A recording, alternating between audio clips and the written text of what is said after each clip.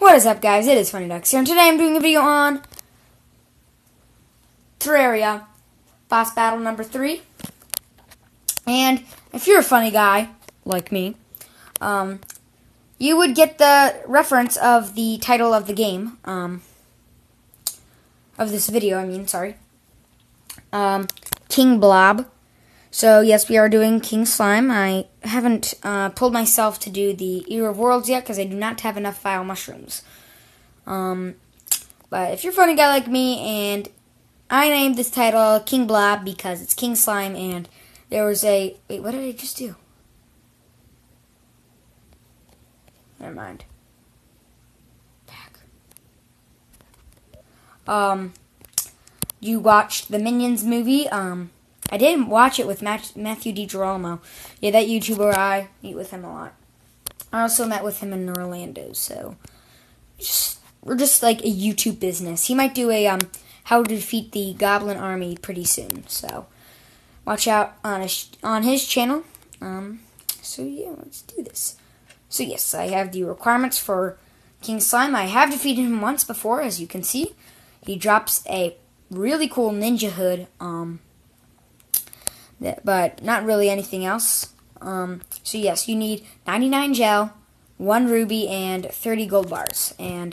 But the only way to craft it is by an underworld chest. So I'm just gonna go there and spawn it near my house. I will do an NPC video pretty soon. I don't know how soon, but it's on the way. I am working on my 12th, I think. Yeah, 12th NPC. One of my chests was permanently deleted, which I started like getting really mad about, but it's all good. Whoops, I have to make the crown first. I forgot about that. Just wait for me for a second. While I talk about my other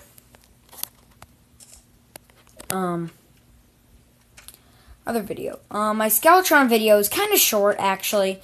Not much commentary, but it's pretty good. It showed how to defeat Skeletron. I just used this Knight's Edge and this Thornisher Cram a lot, actually. And I talked about Thornisher Cram or Blade of Grass.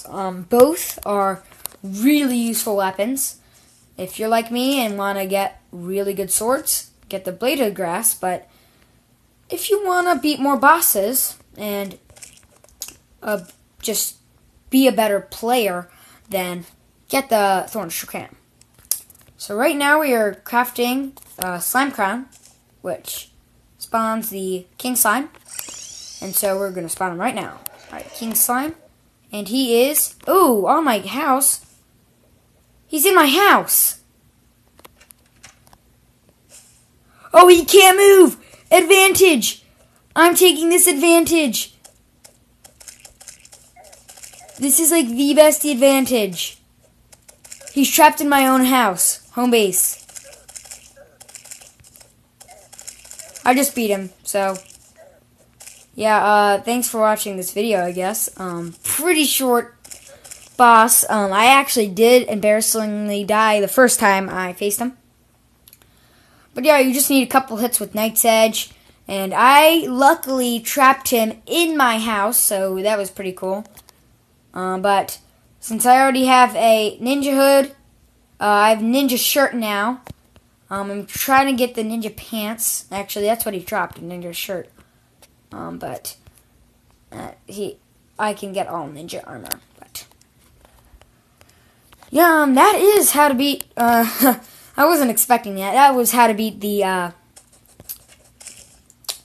King Slime, and I hope you like this video. Please leave comments. 13th subscriber. I want to know who you are and announce you in a video. And yeah, so if you don't want to announce your name in the comments, just go anonymous and just type hi and say I don't want to be announced. But that's basically it. I just realized I have 4 cobalt shields. Let me get my fourth one. I have like all the cobalt shields. It's not funny. I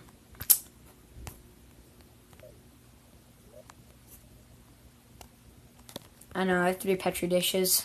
Petri. Yeah, I literally need like, or four Petri dishes. One.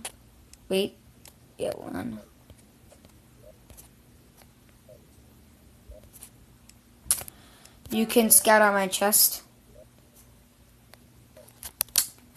But I'm not the best player.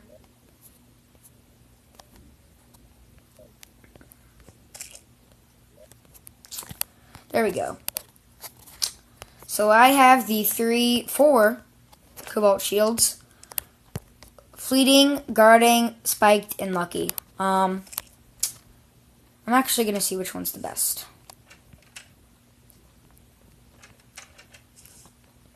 Let's see. So, let's pour them into the chest first. Here we have 2 defense, 2% damage, 2% movement speed, and 2% critical chance, critical strike chance. The best one for me is definitely not the movement speed. So not the fleeting. Probably